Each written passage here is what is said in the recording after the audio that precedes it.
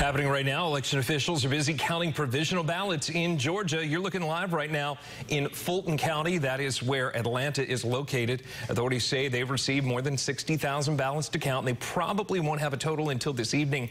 Officials point out Georgia's switch to paper ballots this election cycle. It's the first time they've done so in 20 years. They also stress they're working as fast as they can, but they are doing everything they can to ensure the count is accurate.